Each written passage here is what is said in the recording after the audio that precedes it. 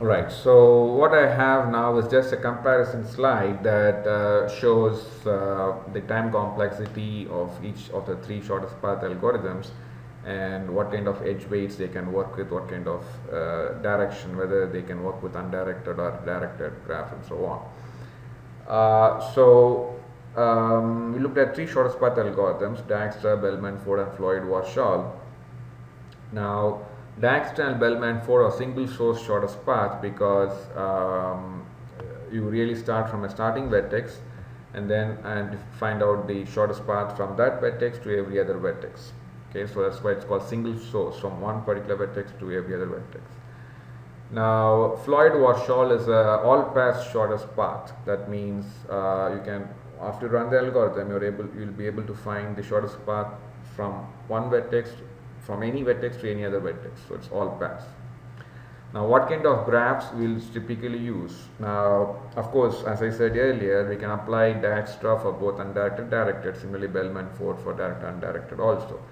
But typically, we will use Dijkstra for undirected graphs and Bellman-Ford for directed graphs.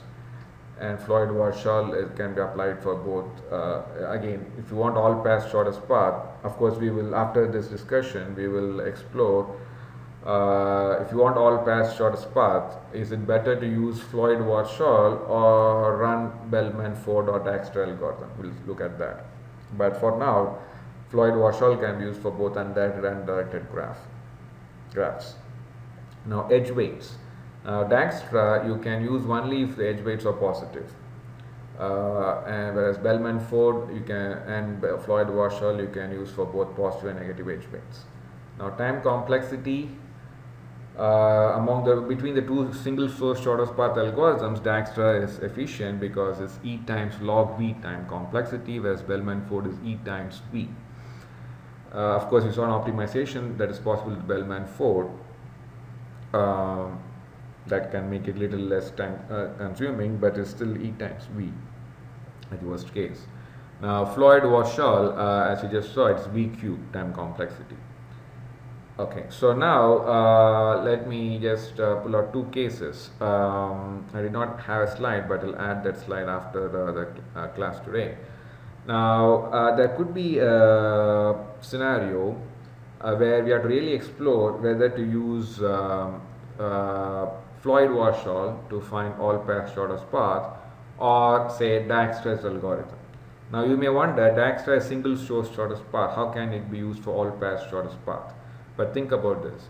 By running Dijkstra's algorithm once on a graph from a particular starting vertex, which is the source, you are able to find the shortest path from that source to everyone else. So that means we can run Dijkstra's algorithm starting from every vertex in the graph.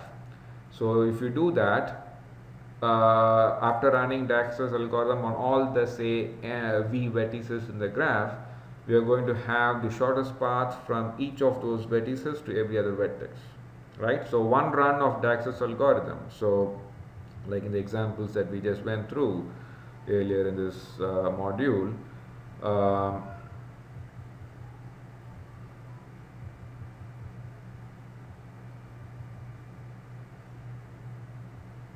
so I ran Dijkstra's algorithm once on this graph starting from A, ended up with this shortest path tree.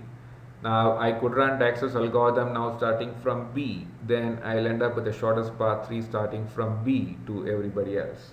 Then I run Dijkstra's algorithm say starting from C, I'll be able to find the shortest path from C to everyone else. So you could run Dijkstra's algorithm basically 6 times on this graph, once from each different vertex. Then you'll be able to find the shortest path trees from each vertex to every other vertex after run all the 6 instances of Dijkstra's algorithm. So that means if you have a graph of V vertices, running Dijkstra's algorithm V times will give you the all pass shortest path.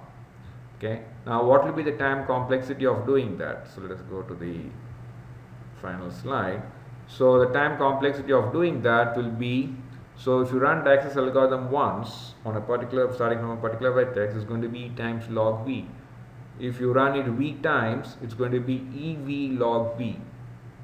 So the question is, we have to find out whether EV log V is better than V cube or not.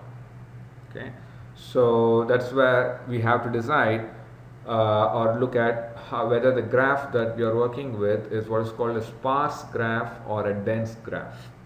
Okay, so again remember the expression what we have, it is EV log V, right, and V cube. So we have to decide whether EV log V is better than V cube, or better means is smaller than V cube or greater than V cube.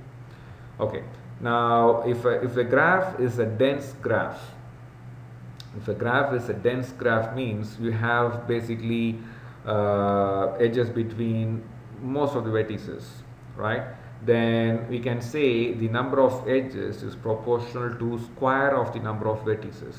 That means E is kind of V square. Okay, because you can also think about, if you have V vertices, you are going to have V times V minus 1 over 2 possible edges, maximum number of edges between all the V vertices. That's for a complete graph. So if the graph is a dense graph, you're going to have E equals V square. And what was the complexity we had? EV log V. So instead of E, put V square. It's going to be then V square times V times log V. That's going to be V cube log V.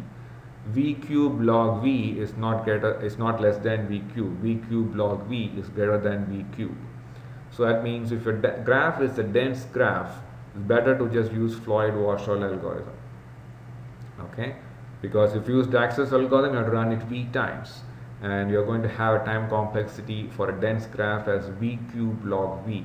That's not going to be smaller than V cube that you have for Floyd-Warshall. On the other hand, if the graph is what's called a sparse graph means you don't have that many edges. You probably barely have edges that will keep the graph connected, means all the vertices are reachable, but you don't have that many edges in the graph. Then we can say E is proportional to V, which is the number of vertices. So again, the time complexity you will have for all pairs with Dijkstra's EV log V. Replace E with V then for a sparse graph. So V times V log V, that's going to be V square log V.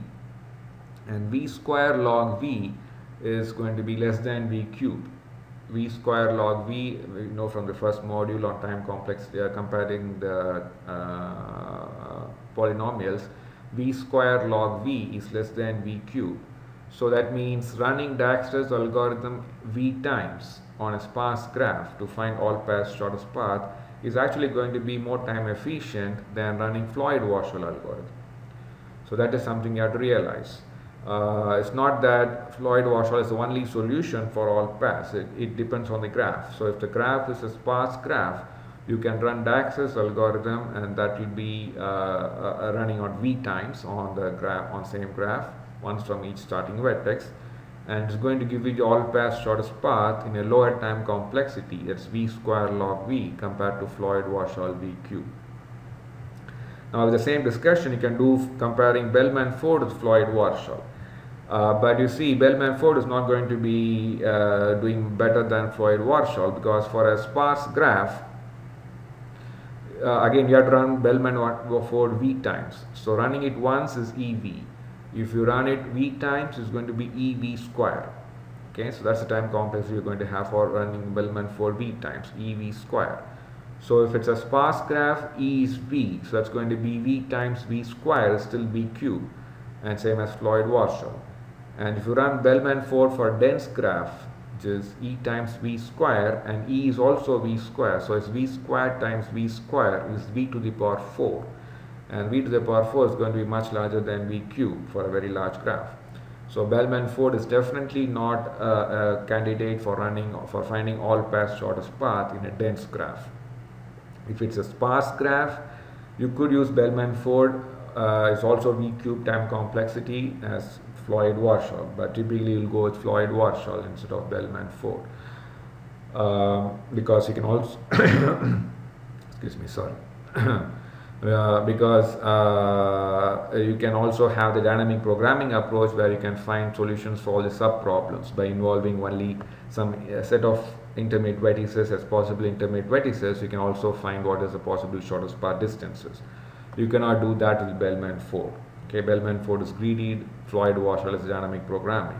So it's better to go for dynamic programming approach because you can have solutions for all the sub problems. Okay, so it depends on the type of graph as well as your choice of the algorithms. Okay, so I'm going to add a slide after this, after the class, but basically that's going to discuss what I just explained now. Okay, all right. So with that, we finish this module. You can